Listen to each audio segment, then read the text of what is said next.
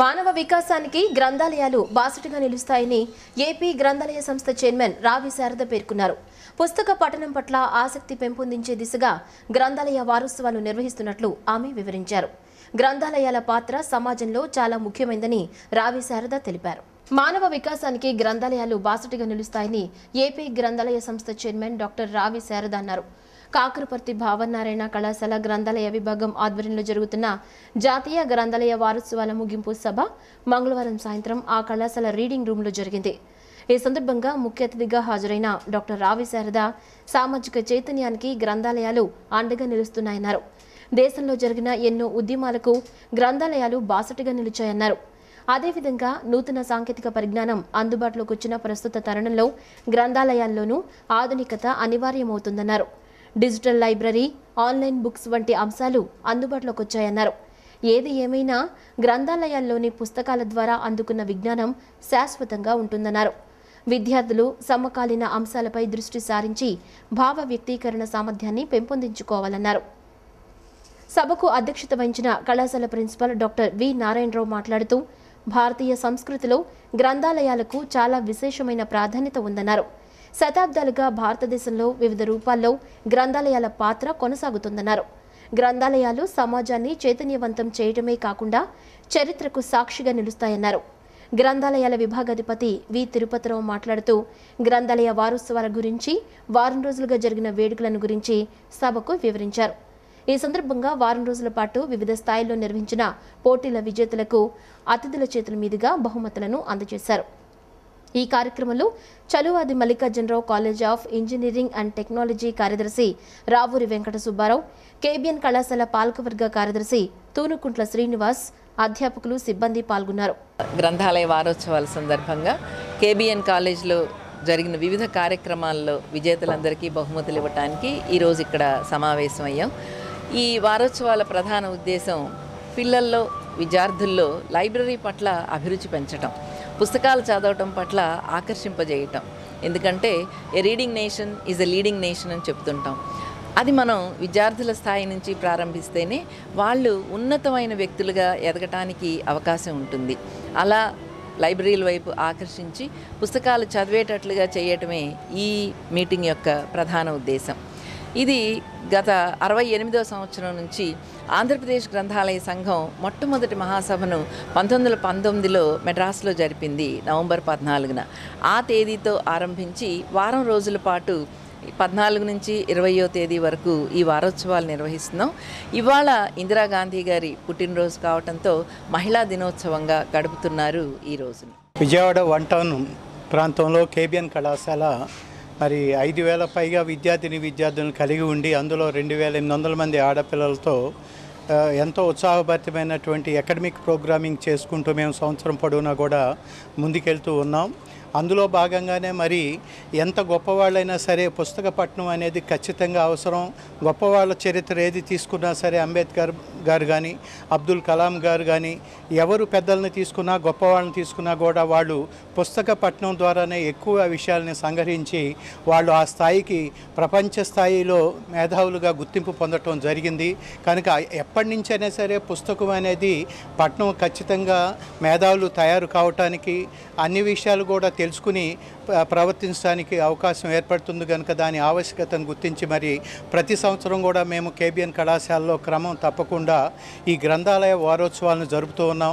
ఇప్పుడు 52వ గ్రంథాలయ వారోత్సవాలు జాతీయ స్థాయిలో జరిపి మరి స్కూల్ లెవెల్లో, అలాగే ఇంటర్మీడియట్ లెవెల్లో, డిగ్రీ లెవెల్లో, పోస్ట్ గ్రాడ్యుయేషన్ లెవెల్లో ఈ అన్ని కేటగిరీల క్రింద కూడా మరి విజయవాడ నగర వ్యాప్తంగా, అలాగే ఇతర జిల్లాలోని ఇతర ప్రాంతాల నుంచి కూడా విద్యార్థుల్ని ఈ కార్యక్రమానికి పెద్ద ఎత్తున మేము ఇన్వైట్ చేయడం జరిగింది. ఇంగ్లీష్ మాధ్యమాన్ని ప్రతిపక్ష పార్టీలు వ్యతిరేకించడం ఆశ్చర్యం కలిగిస్తోందని వైఎస్ఆర్ కాంగ్రెస్ నగర అధికార ప్రతినిధి దాడి జగన్ అన్నారు. నిరుపేద పిల్లలకు ఇంగ్లీష్ మాధ్యమంలో చదువులు అందించాలని జగన్ తాపత్రయపడుతుంటే కుహన మేధావులు బూజుపట్టిన సిద్ధాంతాలతో వ్యతిరేకించడాన్ని ఆయన తప్పుబట్టారు. కార్పొరేట్ విద్యా సంస్థల వద్ద చందాలు తీసుకుని తెలుగు భాష మీద ప్రేమ ఉన్నట్లు మాట్లాడుతున్నారని ఆయన ప్రతిపక్షాలపై మండిపడ్డారు. 1 టౌన్ పంజా సెంటర్లో ఏర్పాటు చేసిన విలేకరుల సమావేశంలో వైఎస్ఆర్ కాంగ్రెస్ పార్టీ నగర అధికార ప్రతినిధి దాడి జగన్ మాట్లాడుతూ ఇంగ్లీష్ మాధ్యమంపై ప్రతిపక్షాలు చేస్తున్న విమర్శలను ఖండించారు. తమ పిల్లల్ని మాత్రం ఇంగ్లీష్ మీడియం పాఠశాలలోనే చదివిస్తున్న ప్రతిపక్ష పార్టీ నేతలు నిరుపేద పిల్లలు ఇంగ్లీష్ మీడియం చదవటం ఇష్టం లేక విమర్శలకు దిగుతున్నారన్నారు. ప్రభుత్వ పాఠశాలల్లో ఇంగ్లీష్ మీడియం వల్ల కార్పొరేట్ పాఠశాలలు మూతపడతాయనే భయంతోనే వారి వద్ద చందాలు, ముడుపులు తీసుకుని విమర్శిస్తున్నారన్నారు. కార్పొరేట్ స్కూల్స్లో 25% ఉచిత విద్యపై ప్రతిపక్ష నేతలు ఎందుకు స్పందించడం లేదని జగన్ ప్రశ్నించారు. తెలుగు మీడియాన్ని ఎత్తివేస్తున్నట్లు ఆరోపణలు చేయడం సరికాదన్నారు. ఇలాంటి చౌకబారు విమర్శలు, ఆరోపణలు మానుకోకపోతే ప్రజలే వారిని కొడతారని ఆయన హెచ్చరించారు. వైఎస్ జగన్మోహన్ రెడ్డి గారి ప్రభుత్వం ప్రతిష్టాత్మకంగా చేపట్టిన ఇంగ్లీష్ మాధ్యమంలో పాఠశాలలో విద్యాబోధన చేయాలనే దానికి కొంతమంది కుహునా మేధావులు వ్యతిరేకంగా మాట్లాడుతున్నారు. అసలు ఆశ్చర్యం వేస్తుంది వారిని చూస్తుంటే. భావి తరాల కోసం జగన్మోహన్ రెడ్డి గారు నిరుపేదల పిల్లల కోసం పడుతున్న తాపత్రయం చూస్తే అసలు రాష్ట్ర ప్రజలు మొత్తం హర్షిస్తుంటే, ఈ కుహునా మేధావులు బూజు పట్టిన వాళ్ళ సిద్ధాంతాలను పట్టుకొని తెలుగుకి అన్యాయం జరిగిపోతుంది, తెలుగు భాషకి అన్యాయం జరిగిపోతుందని చెప్పి దెయ్యాలు వేదాలు వల్లించినట్టు మాట్లాడడం చూస్తుంటే అసలు వారిని చూసి నవ్వాలో ఏడవాలో అర్థం కావట్లా. మీ పిల్లలే ఇంగ్లీష్ మాధ్యమంలో చదువుకోవాలా? నిరుపేదల పిల్లలు ప్రభుత్వ స్కూల్లో ఇంగ్లీష్ మాధ్యమంలో బోధిస్తే చదువుకోకూడదా? మీ పిల్లలు మాత్రం పెద్ద పెద్ద కార్పొరేట్ స్కూల్స్కి వెళ్ళాలి, కానీ నిరుపేదల పిల్లలు మాత్రం తెలుగు మీడియంలో చదువుకొని మీరు పెట్టే వ్యాపార సంస్థల్లో అట్లో కూలీలుగా చేయాలా? జగన్మోహన్ రెడ్డి గారు తీసుకున్న నిర్ణయం రాష్ట్రం యావత్తు ప్రజలు మొత్తం హర్షిస్తున్నారు. ఈరోజు ఈ కుహునా మేధావులందరూ కార్పొరేట్ స్కూల్స్ కానీ కార్పొరేట్ కాలేజీలు కానీ లక్షలాది రూపాయల ఫీజులు వసూలు చేసి విద్య బోధిస్తుంటే మరి ఇలా అన్యాయం జరుగుతుంది, వాళ్ళు తెలుగులో ఎందుకు బోధించట్లేదని, మీరు ఎందుకు స్పందించలేదని మిమ్మల్ని సూటిగా మేము ప్రశ్నిస్తున్నాం. శ్రీ సద్గురు సంగీత సభ ఆధ్వర్యంలో 26వ వార్షిక సంగీత మహోత్సవాలు వైభవంగా కొనసాగుతున్నాయి. ఈ ఉత్సవాల్లో భాగంగా రెండో రోజైన వాద్య సంగీత కచేరీలు వినసొంపుగా సాగాయి. ఇందులో భాగంగా తొలుత యూపీ రాజు నాగమణి మ్యాండలిన్ కచేరీ శ్రోతలను పరవశింపజేసింది. ఈ కచేరీకి పత్రి సతీష్ కుమార్ మృదంగ విన్యాసం శ్రోతలను అబ్బురపరిచింది. ఘటంపై ఎం హరిబాబు అందించిన సహకారం కచేరీకి మరింత నిండుదనం చేకూర్చింది.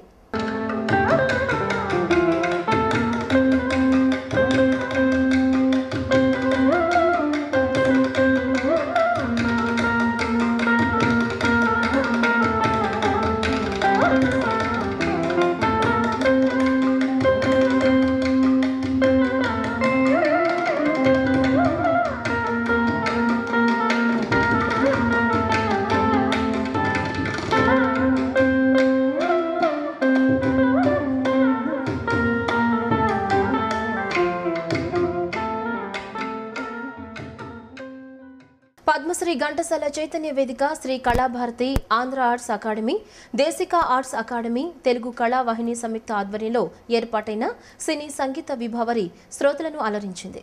ఘంటసాలతో పాటు అలనాటి మేటి గాయని గాయకులు ఆలపించిన మధుర యుగళ గీతాలను గాయని గాయకులు ఆలపించి శ్రోతలను రంజింపచేశారు. కవత పూర్ణానందం కళావేదికపై ఏర్పాటైన సినీ సంగీత విభావరి శ్రోతలను ఆద్యంతం అలరించింది. దుర్గా నాగమణి, మీనాకుమారి, వెంకటేశ్వరరెడ్డి, ఎం సత్యనారాయణ తదితరులు ఆలపించిన గీతాలు శ్రోతలను రంజింపచేశాయి.